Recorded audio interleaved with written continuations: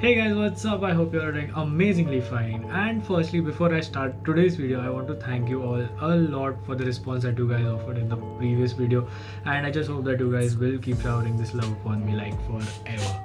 So without that, let's go ahead, and in today's video I'm gonna talk about a few points that many of you had asked me over DMs on my Instagram channel. If you don't follow me on Instagram, the link is right here and it will be in the description as well. You can go there, and in this video I'm going to discuss a lot of things with respect to CPL, mostly for those who are just starting CPL, because many of you have asked me questions on where to do CPL from, where did I do my CPL from, or what are the things to consider. So I just thought of making a short video. It's not going to be very descriptive, but it's going to give you a good idea about what you need to look and how to basically start about it. What are the points that you need to keep in mind when you choose being a pilot, a commercial pilot as your career. So if you think that some of the points that you had in mind are not covered in this video, I would surely tell you to just DM me. My Instagram handle is down there in the description. You can just send me a message and I make it a point to reply to most of you all, and I do that. Let's roll in the intro.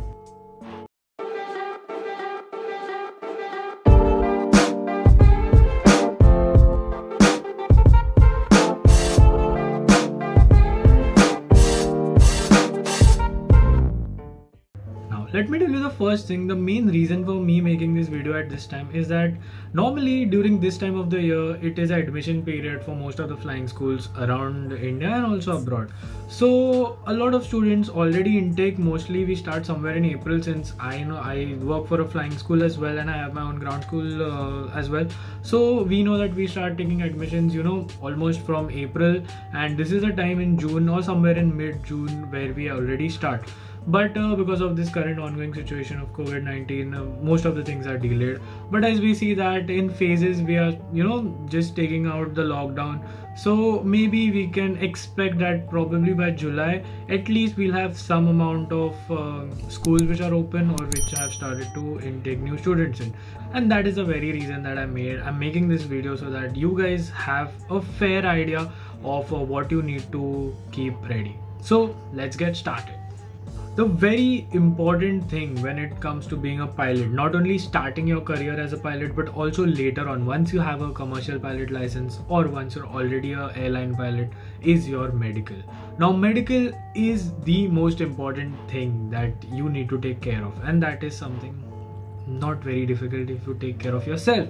So the first thing that I would like to tell you is, before you even think of joining any flying school or even think of make that thing in your head that okay, this is the one thing I want to do in life, I want to be a pilot and that's what I choose my career as, is get your medical done.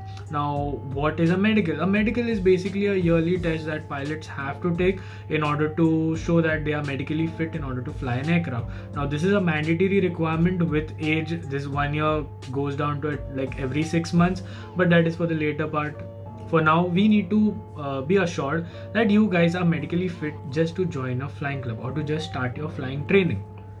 Now, I said that it is very important because it is, and by this I don't want to scare you guys because it's nothing to be scared of. It's a usual body checkup which you might have done previously in your school or in your colleges or for any other reason for that matter, but it is called as a class 2 medical.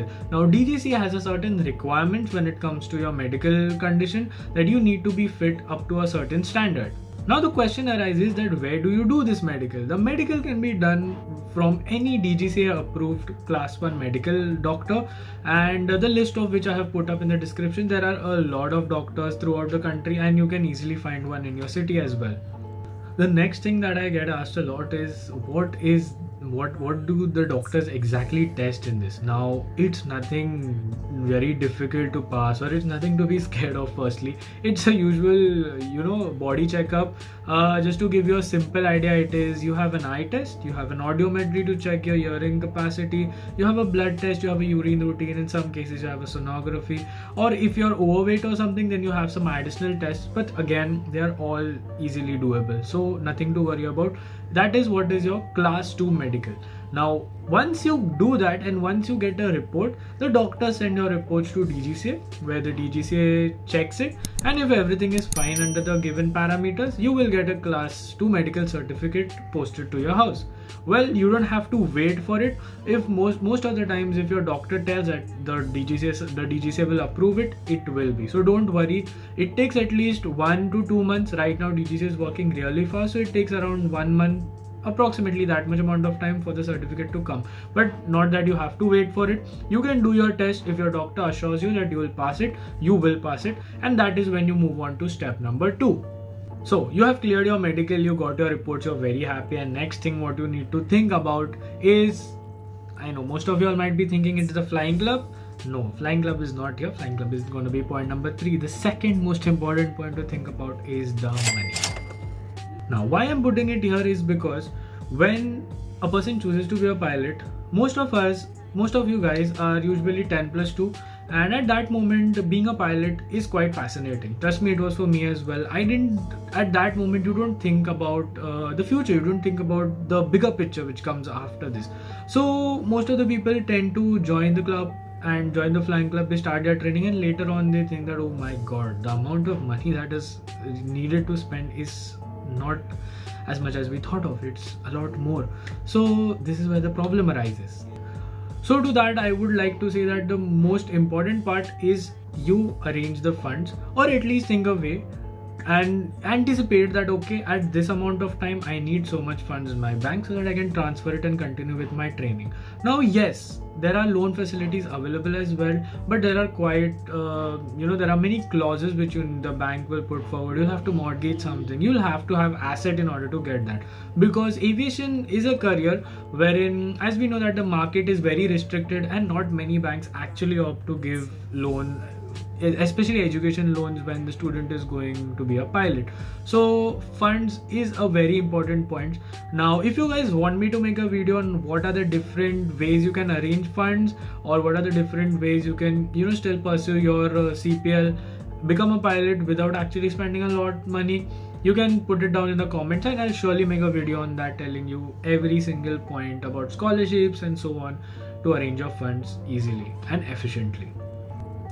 Now the point number 3 is, as I told you, choosing the right flying club for you. Now choosing the right flying club is again a thing that you need to actually do a lot of research on. Now when I say research, there are a few points that you need to keep in mind when you're thinking about what flying club you want to go in, and those points are: first, see the total package of the flying club. How much is your total flying, along with multi-engine, along with whatever other add-ons you want to put in comes. Okay. Now in the country, you will see the total amount, the usual average amount which any flying club would charge will be somewhere around 35 lakhs, I would say. And in that CPL तो आराम से हो जाएगा आपका. Now ये start होता है 15 लाख से भी, and it goes up to 40-50 lakhs as well. Some flying clubs take that. Usually cadet programs cost you around almost a crore of rupee, but again there are many other added things which they do, like type rating and all, so that is why the cost goes on. And plus you have a contract with you that, yeah, okay, you will, the airline of whatever the cadet program you're pursuing is going to take you later on. So now the thing comes that if you guys do not want to go through the cadet program pipeline and you want to still stick to the conventional way of becoming a CPL, well, these are the things that you need to remember. Point number 1, see the total cost that is involved in the flying school that you're choosing. Okay, as I told you earlier, cost is very important. So see a flying club which fits your budget. Second thing that you need to keep in mind when you're looking for a flying club is the total amount of students, the intake that the flying club has. Now, some flying clubs take students throughout the year, so there's always a rush there. If there is a rush, there will always be a delay in your flying. If there is a delay in your flying, you know what will happen, your CPL will come late. So choose a flying club which usually has a good flow of students coming in and going out, and the amount of CPL holders that they are releasing every single year. The next thing that you want to consider is whether the flying club has enough instructors to train the students, because the main thing that you're going to a flying club is to fly. Now, if there are not enough instructors to fly the students, what's the point of that flying club? Okay, it's just going to delay your whole flying. The schedule is going to be very bad. You're going to lose a lot of time, and it is very important therefore to see if the flying club has the correct amount of students. The ratio of students to instructors is right. Now, DGCA has mentioned a certain ratio, and every flying training organization has to follow that. So you can easily see that. I'll put up a link in the description on what are the criterias that every FTO should have as per DGCA. And not only that, the most important part is to see whether the flying club has a CFI or no. Now, CFI is a chief flying instructor who basically takes care of everything. He is the head of the institute with respect to the flying training part, and under him everything, all the flying training happens. So if the flying club does not have a CFI or a deputy CFI for that matter, they cannot operate. The next thing that you need to check about the flying club is this location of the flying club. Mostly try to choose a flying club which is close to your hometown, so that sometimes if the flying club is in the same place where you live, you'll save up a lot on accommodation and food charges. But again, if that is not possible, see for a flying club which is at a good place. Don't go to a flying club which is very remote, because in case that sometimes you might have to commute due to emergency, it might get a little difficult for you. So see a flying club which has a good location, and also from the point of view that it is in a place where there is not much of rainfall, or you will not suffer fog from the problem of fog during winter. Because if it is somewhere in the northern part of the country, there is a lot of issues with respect to visibility during winters, and if it's somewhere in the rainy areas, then again that's going to be a problem as well, because during the monsoon you will not be able to fly a lot because of storm formations. The next important part is to see how many aircrafts the flying club has, and whether they are properly serviced or no, how old are the aircrafts. Now you'll think that where will I get this information? It's very easily available. You can just search online, you can Google it. Most of the flying club have their own websites and so, and usually उन पे सब होता है information कि कितने aircrafts है, उनके registration. You can just check the DGCA website. There you can just find out about every flying club. Again, I'll put a link to all the flying clubs which are registered under DGCA in my description. Now, the last and most important point related to choosing the correct flying club is seeing the quality of training that the flying club is providing, because you need to balance two things. Firstly, the cost of your training. Try to get a flying club which has a good package. The next thing is that it provides good quality of training, because how much ever you disagree ki this is just my initial part, this is the most important part. These are like your baby steps towards your whole career as a pilot. Because अगर अभी आपने ढंग से नहीं सीखा, okay, if your flying club is just rushing through कि चलो दिन में 3-3, 4-4 घंटे fly कर रहे हो, but कुछ सीख नहीं पा रहे, so it is of no use, especially when it comes to instrument flying.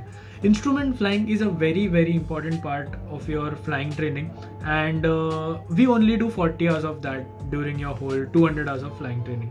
Trust me, instrument flying is what you're going to do for the rest of your life as an airline pilot, and if the basics are not clear, which the flying club has to teach you, then you're going to suffer a lot during your type rating, during your line training, and as a pilot later on as well.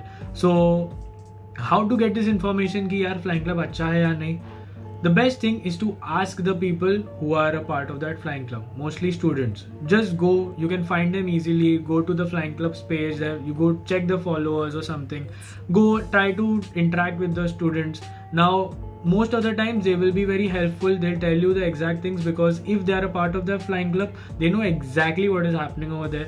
Because if you go to the office, you talk to the staff, they're gonna just tell you what they are told to tell. Okay, they'll tell you that we are the best flying club, and that is how it works. Every business promote themselves. कोई बोलेगा नहीं कि नहीं यार हमारे flying club में ये कम है, हमारे flying club में वो कम है.